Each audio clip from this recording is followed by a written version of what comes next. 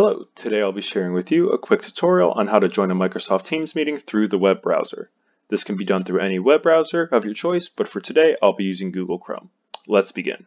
First thing you'll want to do is to open the invitation to the Teams meeting, which can either be done through the calendar invite for the meeting or the invitation you received for the meeting. Once opened, you'll want to select Join Microsoft Teams Meeting. Once you click on that, additional web browser tab should open for you, where it gives you the option to open the meeting through the Teams app on your computer or through the web browser. For the sake of the scenario, we'll be selecting Join on the web instead.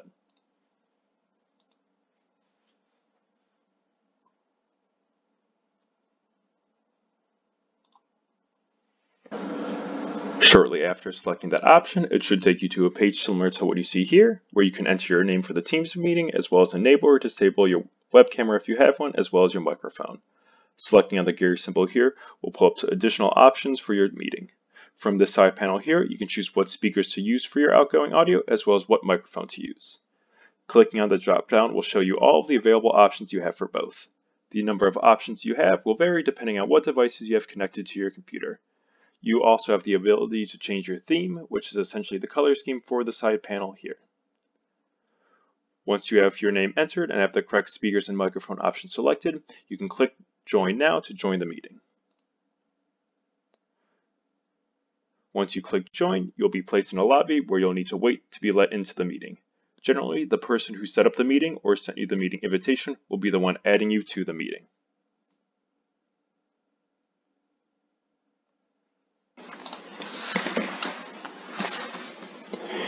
You will know once you have successfully joined the Microsoft Teams meeting once you see a screen similar to what you're seeing here.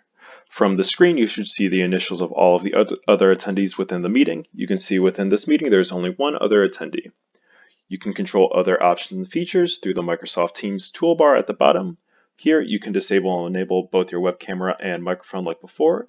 You can share your screen by selecting the share icon, selecting desktop and window through the screen share panel, and then selecting which screen you would like to share to the meeting room.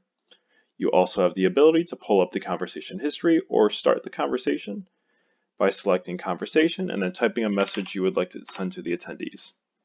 Lastly, you can pull up a full list of the names of the attendees in the meeting by clicking Show Participants, and that will take over the side panel with the full list.